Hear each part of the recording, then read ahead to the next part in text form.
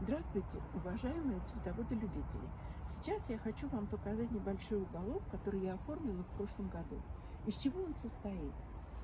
На заднем плане совершенно необыкновенная гортензия, которая называется Strawberry Blossom.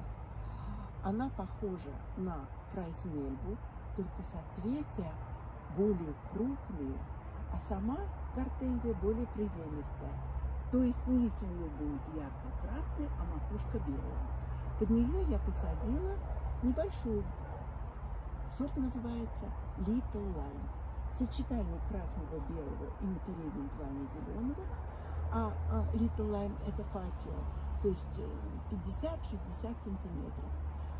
Подбила гехерами вместе с душевником. Душевник White Cloud. Рядышком, хотя и все равно это достаточно темная полутень, сидит яркий барбарис, сорт называется Orange Ice. Розочка тоже неплохо смотрится. На заднем плане в этой комбинации у нас с вами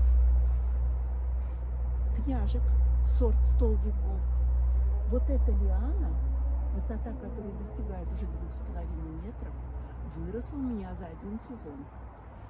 Рядышком астра очетколистная, цветы голубые. Цветение начинается где-то в июле месяце и будет продолжаться до зимы. Можно подпить какой-то яркий, хороший, интересный хосты, как, например, катедраль Виндоу.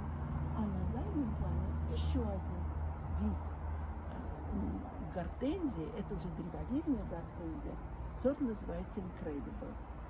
Итак, сочетание вроде бы несочетаемых цветов, достаточно темная полутень, а еще я не сказала об эхинацее, все это цветет в течение, постепенно в течение всего лета и до мороза.